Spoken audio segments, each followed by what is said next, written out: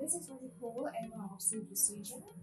We work with a special microscope that's equipped with a laser in order for us to make small holes in the zona.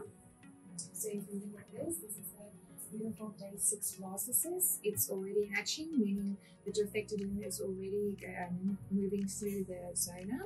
So what we will be doing is we will aspirate these affected cells from the embryo, and then that will be the cells that we will send to the genetics company, and then they will test if there's any abnormality in these cells.